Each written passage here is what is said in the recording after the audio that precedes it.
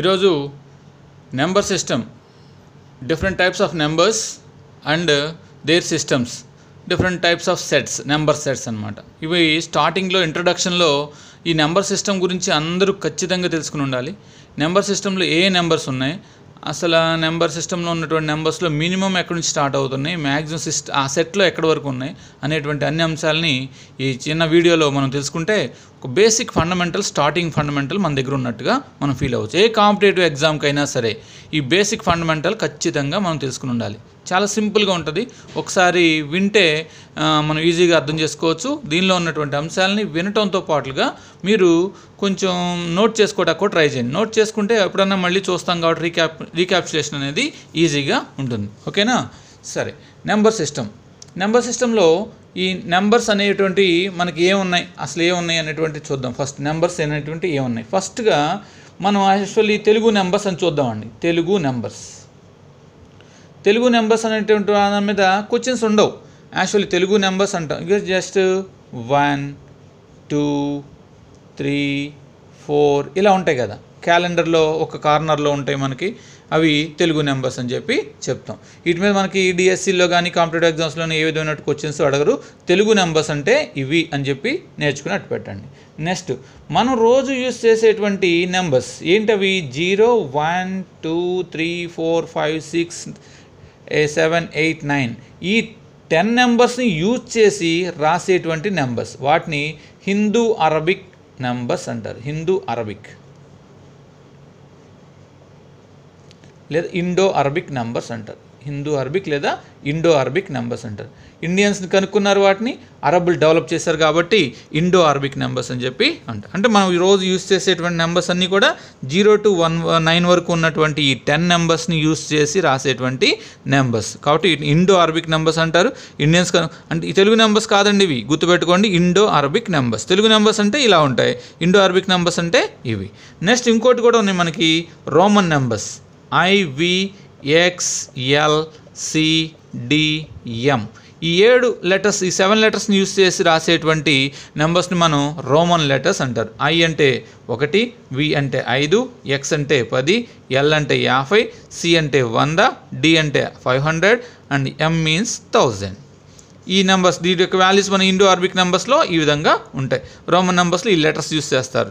So వీటిని Roman numbers అంటారు. అంటే ఇప్పుడు మనం ఏ నెంబర్స్ చూసాం? తెలుగు నెంబర్స్ అంటే ఏంటి చూసాం, ఇండో అరబిక్ నెంబర్స్ చూసాం, రోమన్ నెంబర్స్ చూసాం. మనం రోజు యూస్ చేసే నెంబర్స్ ఏంటి? Indo Arabic numbers.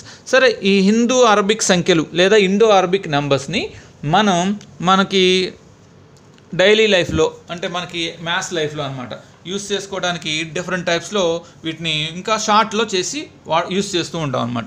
ఏంటంటే అవి ఫస్ట్ది న్యాచురల్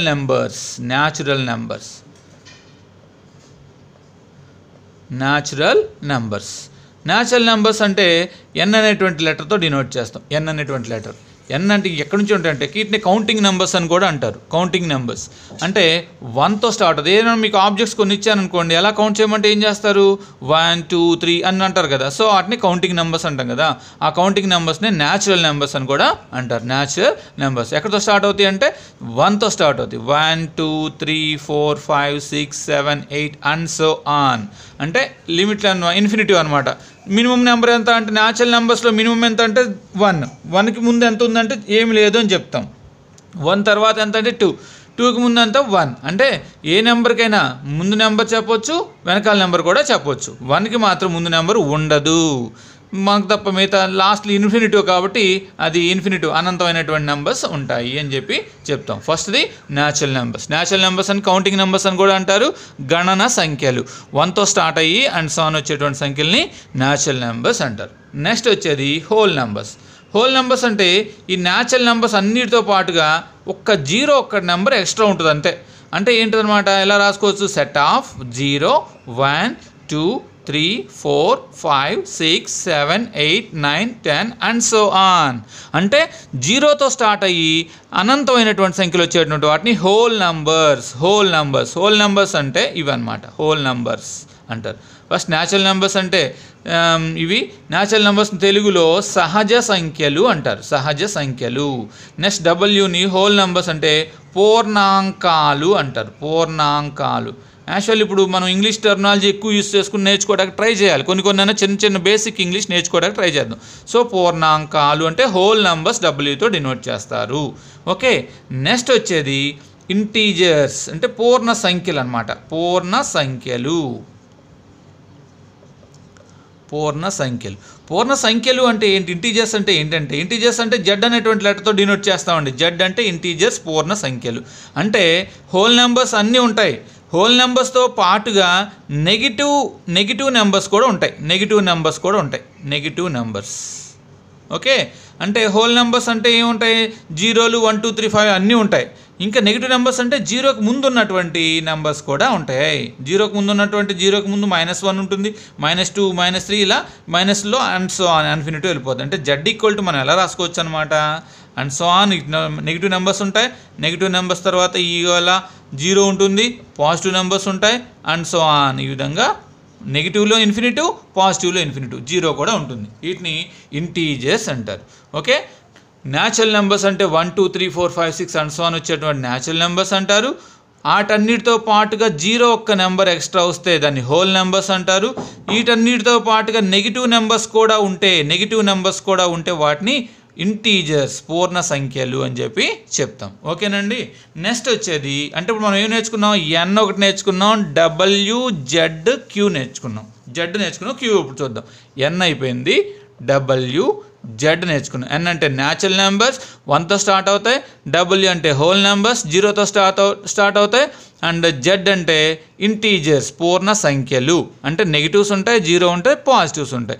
దీనిలో మినిమం నెంబర్ ఉంటుంది 0, దీనిలో మినిమం నెంబర్ ఉంటుంది 1, దీనిలో మినిమం నెంబర్ చెప్పలేం, మ్యాక్సిమం నెంబర్ కూడా చెప్పలేం అనమాట. నెక్స్ట్ వచ్చేది క్యూ అంటే రేషనల్ నెంబర్స్. రేషనల్ అంటే అకర్ణీయ సంఖ్యలు. అకర్ణీయ సంఖ్యల్ని రేషనల్ నెంబర్స్ అంటారు. క్యూ అనేటువంటి లెటర్తో డినోట్ చేస్తాం. దీన్ని ఎలా రాసుకోవచ్చు అంటే X such that x equal to p by q and q is not equal to 0. అంటే డినామినేటర్లో 0 రాకూడదు అనమాట. So x such that x equal to p by q అంటే ఈ మీనింగ్ ఏంటంటే p by q రూపంలో రాయటానికి వీలయ్యే సంఖ్యలు. p by q రూపంలో రాయటానికి వీలయ్యే సంఖ్యలు. చాలా ఇంపార్టెంట్ ఈ మాట, వీలయ్యే సంఖ్యలు. పీ బై క్యూ రూపంలో రాయడానికి వీలయ్యే సంఖ్యలు అంటే ఏంటి? ఏ సంఖ్యలు వీలవుతాయి అని అంటే ఇక్కడే మనం సందర్భం వచ్చింది కాబట్టి ఒక మాట చెప్పుకుందాం. మనం అకర్ణీయ సంఖ్యలు అంటే ఒరిజినల్ డెఫినేషన్ ఏంటంటే వీలయ్యే సంఖ్యలు అంటున్నాం కదా, ఏం వీలవుతాయి అని చెప్పి తెలుసుకుంటే చాలన్నమాట. అంటే సపోజ్ ఒక చిన్న ఎగ్జాంపుల్ వేస్తాం చూడండి. 1.125 ఇది ఒక దశాంశ భిన్నం. ఏం దశాంశ భిన్నం ఇది? అంతం అయ్యే దశాంశ భిన్నం అంటే ఎండింగ్ డెసిమల్ ఫ్రాక్షన్. దీన్ని ఇంకో రకంగా రాస్తున్నా చూడండి. 1.125 బార్. దీన్ని ఆవర్తన దశాంశ భిన్నం, రికరింగ్ డెసిమల్ ఫ్రాక్షన్, ఆవర్తన దశాంశ భిన్నం. ఇంకోటి రాస్తున్నా చూడండి. 1.414213562 అండ్ సో ఆన్. ఇది బార్ పెట్టుకోవటానికి ఎక్కడైనా ఉందా? లేదు. పోనీ ఎండ్ అవుతుందా అంటే అండ్ సో ఆన్ అంటే ఎండ్ అవ్వట్లేదు అని అర్థం. అంటే ఇది అంతము అవ్వదు, ఆవర్తనము అవ్వదు. అంటే non ending and non terminating decimal అనమాట. ఆవర్తనం కూడా అవ్వదు. అంటే 3 రకాలైనటువంటి డెసిమల్ ఫ్రాక్షన్స్ చూసాం. ఏంటండి? Ending decimal fraction and recurring decimal fraction, non ending and non terminating decimal fractions. వీటిలో ఈ ఫస్ట్ 2 ఉన్నాయి చూసారా? అంటే ఏంటవి? అంతమయ్యేది, ఆవర్తనమయ్యేది. ఈ 2 మాత్రమే పీ బై క్యూ రూపంలో రాయటానికి వీలవుతాయి. పీ బై క్యూ రూపంలో రాయటానికి వీలయ్యే సంఖ్యలు అన్నాంగా. అంటే పీ బై క్యూ రూపంలో రాయటానికి వీలయ్యే సంఖ్యలు అంటే ఏంటంటే ఈ 2 అంటే అంతమయ్యే దశాంశ భిన్నాలు లేకపోతే ఆవర్తన దశాంశ భిన్నాలు, ending decimal fractions and recurring decimal fractions. ఈ 2 మాత్రమే పీ బై క్యూ ఫామ్లో రాయటానికి పాసిబిలిటీ ఉంటుంది. అలా పాసిబిలిటీ ఉన్నటువంటి నెంబర్స్నే రేషనల్ నెంబర్స్, అకర్ణీయ సంఖ్యలు అని చెప్పి చెప్తాం అనమాట. అకర్ణీయ సంఖ్యలు అంటాం. ఓకేనండి. మరి ఇది పీ బై క్యూ రూపంలో రాయటానికి వీలవదు. ఏంటిది? Non ending and non terminating decimal fractions P by queue రూపంలో రాయటానికి వీలు కాదు. వీటిని ఇర్రేషనల్ నెంబర్స్ అంటారు. అన్నమాట. ఇర్రేషనల్ నెంబర్స్ అంటే కరణీయ సంఖ్యలు. ఇర్రేషనల్ నెంబర్స్ అంటే కరణీయ సంఖ్యలు. అంటే కరణీయ సంఖ్యల్ని క్యూ డాష్తో కానీ ఎస్ అనేటువంటి లెటర్తో కానీ డినోట్ చేస్తాం. క్యూ డాష్ కానీ లేదా ఎస్ అనేటువంటి నెంబర్తో కానీ డినోట్ చేస్తాం. ఓకేనండి. క్యూ అంటే ఏంటనుకున్నాం? అకర్ణీయ సంఖ్యలు. అకర్ణీయ సంఖ్యలు అంటే ఎలా ఉంటాయి అంటే P/Q ఫామ్లో రాయటానికి పాసిబిలిటీ ఉండేటువంటి నెంబర్స్. ఏ నెంబర్స్ పాసిబిలిటీ ఉంటాయి అంటే ఇగో ఈ 2 టైప్స్ ఆఫ్ నెంబర్సే పాసిబిలిటీ ఉంటాయి. ఏంటంటే ending decimal fractions and recurring decimal fractions. And non ending and non terminating decimal fractions P/Q ఫామ్లో రాయలేము. ఇటువంటి నెంబర్స్ని ఇర్రేషనల్ నెంబర్స్ అని చెప్పి చెప్తాం. కరణీయ సంఖ్యలు ఇర్రేషనల్ నెంబర్స్ అని చెప్పి చెప్తాం. దాన్ని క్యూ డాష్ లేకపోతే ఎస్ అనేటువంటి లెటర్తో డినోట్ చేస్తాం. ఓకేనండి. న్యాచురల్ నెంబర్స్ అంటే తీసుకున్నాం, హోల్ నెంబర్స్ తీసుకున్నాం, అండ్ ఇంటీజర్స్ తీసుకున్నాం, రేషనల్ నెంబర్స్ తీసుకున్నాం, ఇర్రేషనల్ కూడా తెలుసుకున్నాం. ఓకేనా? ఇవన్నీ కూడా నోట్ చేసుకోవడానికి ట్రై చేయండి. నోట్స్లో నోట్ చేసుకోవడానికి ట్రై చేయండి. తర్వాత రియల్ నెంబర్స్. రియల్ నెంబర్స్ ఇవన్నీ అయిపోయిన తర్వాత ఎన్ అయిపోయింది, డబ్ల్యూ అయింది, జెడ్ అయింది, క్యూ అయింది. ఇప్పుడు క్యూ డాష్ కూడా అయింది. క్యూ డాష్ తర్వాత రియల్ నెంబర్స్. ఆ క్యూ డాష్ అనేది ఇది కాని అటువంటి వాటిని క్యూ డాష్ అంటాం కాబట్టి దాని ఊరిని పక్కన విడిగా పెట్టుకున్నా. Real numbers. రియల్ నెంబర్స్ అంటే ఏంటంటే వాస్తవ సంఖ్యలు. తెలుగులో రియల్ అంటే వాస్తవ సంఖ్యలు అంట. వాస్తవ సంఖ్యలు కాబట్టి ఆర్ అనేటువంటి రియల్ కాబట్టి ఆర్ అనేటువంటి లెటర్తో డినోట్ చేస్తాం. ఆర్ అంటే ఏంటంటే క్యూ యూనియన్ క్యూ డాష్ అంటే అకరణీయ సంఖ్యలు. క్యూ డాష్ అంటే కరణీయ సంఖ్యలు. అకరణీయ సంఖ్యల్ని కలిపి వాస్తవ సంఖ్యలు అంటారు. అకరణీయ సంఖ్యల్ని కలిపి వాస్తవ సంఖ్యలు అంటాం. అంటే ఏంటంటే అకరణీయ సంఖ్యలు కలపడం ఏంటంటే అంతమయ్యే దశాంశ భిన్నాలు, ఆవర్తన దశాంశ భిన్నాలు, అంతం కాకుండా ఆవర్తం కాకుండా ఉన్నటువంటి అన్ని దశాంశ భిన్నాలు ఉంటాయి అన్నమాట. వాటిని రియల్ నెంబర్స్ వాస్తవ సంఖ్యలు అని చెప్పి చెప్తాం. Are equal to queue union Q dash అని చెప్పి చెప్తాం. అంటే అన్ని నెంబర్స్ వచ్చేస్తాయి. నెక్స్ట్ కల్పిత సంఖ్యలు అనేటువంటి ఒక వర్డ్. కల్పిత సంఖ్యలు స్మాల్ ఐ అనేటువంటి లెటర్తో డినోట్ చేస్తాం. కల్పిత సంఖ్యలు అంటే స్క్వేర్ రూట్ లోపల రుణగుర్తున్నటువంటి ఏమైనా నెంబర్స్ వస్తాయి. అంటే నెగిటివ్ రుణగుర్తుంటాం అంటే నెగిటివ్ నెంబర్స్ రావాలి. స్క్వేర్ రూట్ లోపల నెగిటివ్ నెంబర్స్ వస్తే అటువంటి సంఖ్యల్ని ఇమాజినరీ నెంబర్స్. ఇమాజినరీ అంటే కల్పిత సంఖ్యలు అని చెప్పి చెప్తాం. యాక్చువల్లీ √4 అంటే మనం ఏం చేస్తామండి? √4 అంటే +or-2 అంటే 4 యొక్క వర్గమూలం అంటే +2 అయినా రాసుకోవచ్చు, -2 అయినా రాసుకోవచ్చు. ఎలా రాస్తాం? 4ని ఎలా రాసుకోవచ్చు? 4ని 2 2 అన్నా రాసుకోవచ్చు, 2 2s అన్నా, -2 × -2 అన్నా రాసుకోవచ్చు. 2 × 2 అంటే ఎంత? 2² అండ్ -2 × -2 అంటే -2² అంటే ఇప్పుడు రూట్ లోపల 2కి స్క్వేర్ పెట్టినా -2² పెట్టినా -2² పెట్టినా 4 వస్తుంది. స్క్వేర్ రూట్ క్యాన్సిల్ అయిపోద్ది కాబట్టి +2 ఆన్సర్ అయినా అవ్వచ్చు, -2 అయినా ఆన్సర్ అవ్వచ్చు. అంటే +or-2 అంటాం. మరి స్క్వేర్ రూట్ లోపల మైనస్ వస్తే ఏ రెండు ఒకే నెంబర్ని మల్టిప్లై చేస్తే అది రావాలి కదా. మైనస్ అనేది ఒకే నెంబర్తో మల్టిప్లై చేస్తే రాదు కదా. అందుకని దీన్ని ఏం చేస్తాం అంటే స్పెషల్గా √4 × √-1గా రాసుకుంటాం. √4 అంటే మనకి ఆల్రెడీ నేర్చుకున్నాం కదా, +or-2. √-1 బదులు ఐ అనేటువంటి లెటర్ని పెడతాం. అదే కల్పిత సంఖ్యల్లో √-1 అనేది వస్తుంది. Therefore I equal to √-1. I equal to √-1. Just అప్పుడప్పుడు ఎగ్జామ్లో స్క్వేర్ చేసి అడుగుతాం. ఐ స్క్వేర్ ఈక్వల్ టు ఏంటంటే -1.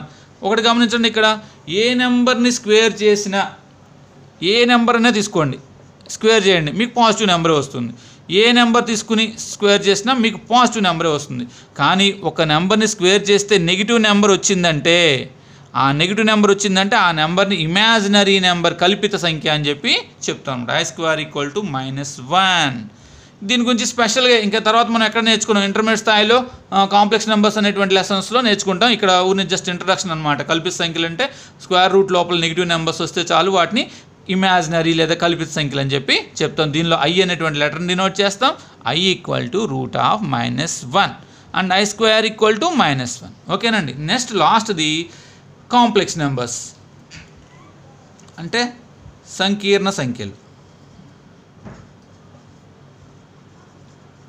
కాంప్లెక్స్ నెంబర్స్ అంటే ఇలా ఉంటాయన్నమాట. A+IB ఫామ్లో ఉంటాయి. A+IB రూపంలో ఉన్నటువంటి సంఖ్యల్ని సంకీర్ణ సంఖ్యలు అని చెప్పి చెప్తాం. అంటే ఏంటంటే ఇది ఒక రియల్ పార్ట్, ఇది ఒక ఐ ఉంది, ఐ వస్తే చాలు imaginary part. Real part, imaginary part రెండు పార్ట్లు కలిపి ఉన్నటువంటి నెంబర్స్ని కాంప్లెక్స్ నెంబర్స్ అని చెప్పి చెప్తాం. Complex numbers. ఓకేనా? మనం ఇప్పుడు రియల్ నెంబర్స్ తర్వాత ఇమాజినరీ నెంబర్స్ నేర్చుకున్నాం, ఇమాజినరీ నెంబర్స్ నేర్చుకున్న తర్వాత కాంప్లెక్స్ నెంబర్స్ కూడా నేర్చుకున్నాం. సరే, ఇప్పుడు వరకు నేర్చుకున్నటువంటి ఈ నెంబర్స్ అన్నిటినీ ఒక్కసారి ఒక మనం డయాగ్రామ్ లాగా వేద్దాం. చూడండి, ఈజీగా మనకి ఇంకా ఈజీగా అర్థం అవడానికి. దీని మీద బిట్స్ చాలాసార్లు అడుగుతున్నాడు కాబట్టి ఫస్ట్ అన్నిటికంటే లాస్ట్లో నేర్చుకుంది పెద్దది ఏంటిది? కాంప్లెక్స్, సంకీర్ణ సంఖ్యలు. ఈ సంకీర్ణ సంఖ్యలు ఏ రెండు నెంబర్స్ కలిపితే వచ్చినాయి మనకి? సంకీర్ణ సంఖ్యలు ఏ రెండు నెంబర్స్ కలిపితే వచ్చినాయి? రియల్ పార్ట్ అంటే వాస్తవ సంఖ్యలు and imaginary part. Real part, వాస్తవ సంఖ్యలు, కల్పిత సంఖ్యలు రెండు కలిపితే వచ్చినాయి. మరి ఈ రియల్ నెంబర్స్ ఎలా వచ్చినాయి? రేషనల్ అంటే అకరణీయ అండ్ ఇర్రేషనల్, కరణీయ, ఈ రెండు ఇర్రేషనల్. రేషనల్ నిర్రేషనల్ కలిపితే రియల్ నెంబర్స్. మరి ఈ రేషనల్ నెంబర్స్ అకర్ణీయ సంఖ్యలు ఎలా వస్తాయి? అకర్ణీయ సంఖ్యలకు ముందే ఉంటుంది. అకర్ణీయ సంఖ్యలకు ముందు పూర్ణ సంఖ్యలు అంటే ఇంటీజర్స్, పూర్ణ సంఖ్యలు అండ్ ఫ్రాక్షన్స్, భిన్నాలు కూడా కలిపితే. మరి పూర్ణ సంఖ్యలు ఎలా వస్తున్నాయి? పూర్ణ సంఖ్యలు ఎలా వచ్చినాయి అంటే దాని ముందు పూర్ణ సంఖ్యలకు ముందు పూర్ణాంకాలు అంటే whole numbers and negative numbers, రుణ పూర్ణాంకాలు. ఓకే, మరి పూర్ణాంకాలు ఎలా వచ్చినాయి అంటే సహజ సంఖ్యలు అంటే న్యాచురల్ నెంబర్స్ అన్నమాట. సహజ సంఖ్యలు మరియు 0.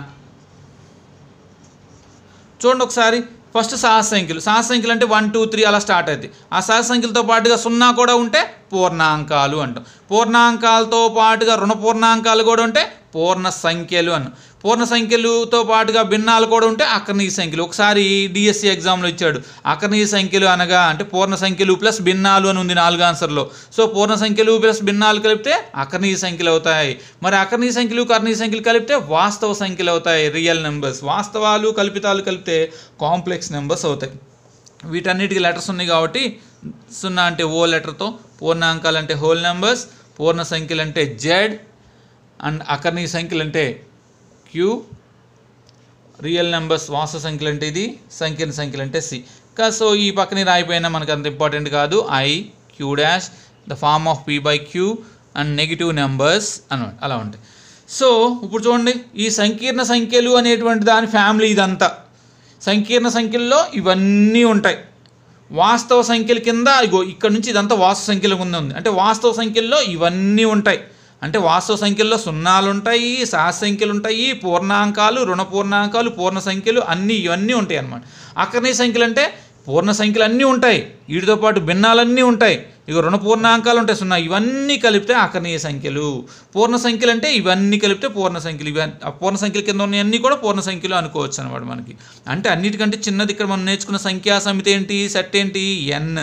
ఎన్ తర్వాత ఎన్ is subset, W is subset, Z is subset, Q is subset, R is subset, C.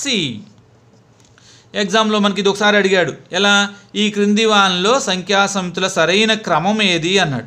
NWZQRC ఇది క్రమం అనమాట, ఆర్డర్ అనమాట. ఆర్డర్లో మనం రాసుకుంటే NWZQRC అనేటువంటి ఆర్డర్. ఈ ఆర్డర్ గుర్తుపెట్టుకోవాలి. ఈ ఆర్డర్ గుర్తుపెట్టుకుంటే మనం ఈజీగా ఆ క్రమం అనేది చెప్పవచ్చు. అంటే ఎన్ తర్వాత డబుల్, ఇవి ఈ క్రమం రావాలి. 3 కల్పిస్తాడు, NZR అని లేకపోతే NQC అని. అంటే ఆన్సర్లో కరెక్ట్ ఆన్సర్లో మనకి ఆర్డర్లో ఇంపార్టెంట్గా మనం ఐడెంటిఫై చేయాల్సిన అవసరం ఉంటుందన్నమాట. ఓకేనా? ఇంకోటి మనం ఇంకా ఈ ఎగ్జాంపుల్స్లో మీ ఊర్లో లాగా మీ ఊరిని తీసుకుని ఒక ఎగ్జాంపుల్ లాగా పెట్టుకోవచ్చు. సపోజ్ ఇది శ్రీ ప్రజ్ఞ కోచింగ్ సెంటర్ అనుకుందాం. శ్రీ ప్రజ్ఞ కోచింగ్ సెంటర్ ఏ ఊర్లో ఉంది? అవనిగడ్డలో ఉంది. అవనిగడ్డ ఏ జిల్లాలో ఉంది? కృష్ణా జిల్లాలో ఉంది. కృష్ణా జిల్లా ఎక్కడుంది? ఏపీలో ఉంది. ఏపీ ఎక్కడుంది? ఇండియాలో ఉంది. ఇండియా అనేది ఎక్కడ ఉంది? ఏషియాలో ఉంది. ఏషియా. సరే, ఇప్పుడు టోటల్గా ఈ శ్రీ ప్రజ్ఞ ప్రైవేటు ఏషియాలో ఉందా లేదా? ఉంది. అంటే సహజ సంఖ్యలన్నీ సంకీర్ణ సంఖ్యలు అవుతాయి. 0 ఇవన్నీ కూడా మొత్తం. నెక్స్ట్ అవనిగడ్డ అనేది ఇండియాలో ఉందా లేదా? అంటే అన్ని పూర్ణాంకాలు ఉంటాయి. అవనిగడ్డ ఇండియాలోనే ఉంది కాబట్టి అంటే అన్ని పూర్ణాంకాలు కూడా వాస్తవ సంఖ్యలు అవుతాయి. అలాగే కృష్ణా జిల్లా అనేది ఆసియాలో ఉంది, ఇండియాలో ఉంది, ఏపీలో కూడా ఉంది. అంటే కృష్ణా జిల్లా అంటే పూర్ణ సంఖ్యలు అనుకున్నాం కదా, పూర్ణ సంఖ్యలు అన్నీ కూడా అకర్ణీయ సంఖ్యలు అవుతాయి, పూర్ణ సంఖ్యలన్నీ వాస్తవ సంఖ్యలు అవుతాయి, పూర్ణ సంఖ్యలన్నీ సంకీర్ణ సంఖ్యలు అవుతాయి అన్నమాట. ఓకేనా? ఫస్ట్ ఈ నెంబర్స్ అన్నిటి మీద మనం అవగాహన కలిగి ఉండాలి. మరొకసారి సహజ సంఖ్యలు అంటే 1తో స్టార్ట్ అవుతాయి, 1 2 3. పూర్ణాంకాలు అంటే 0 కూడా ఎక్స్ట్రా ఉంటుంది. పూర్ణ సంఖ్యలు అంటే నెగిటివ్ నెంబర్స్ ఉంటాయి. అకర్ణీయ సంఖ్యలు అంటే వీటన్నిటితో పాటుగా భిన్నాలు కూడా ఉంటాయి. అంటే P/Q ఫామ్లో ఉన్న భిన్నాలు, మామూలు పూర్ణ సంఖ్యలు, మామూలు న్యాచురల్ నెంబర్స్ అన్నీ ఉంటాయి అన్నమాట. వాస్తవ సంఖ్యలు అంటే కర్ణీయ అకర్ణీయ సంఖ్యల్లో అన్ని రకాలు ఉన్నటువంటి వాస్తవ సంఖ్యలు అంటాం వాస్తవ సంఖ్యల్లో. అలాగే సంకీర్ణ సంఖ్యలు అంటే అన్నీ ఉన్నటువంటి నెంబర్స్ని సంకీర్ణ సంఖ్యలు అంటాం అనమాట. ఓకేనా? ముందు ఈ నెంబర్స్ మీద మనం పూర్తి అవగాహన కలిగి ఉంటే నెక్స్ట్ బేసిక్స్ లెవెల్లో ఏ నెంబర్స్ మనకి ప్రాపర్టీస్ ఉంటాయి, సంఖ్యాధర్మాలు అని. ఎవ్రీ ఎగ్జామ్లో కంపల్సరీ బిట్స్ వస్తాయి దానిలో. సో సంఖ్యాధర్మాలు తెలుసుకోవాలన్నా ఏం తెలుసుకోవాలన్నా ఈ నెంబర్ సిస్టంలో ఈ different types of sets number sets మనం తెలుసుకోవాల్సిన అవసరం ఉందన్నమాట. ఓకేనండి? Thank you very much.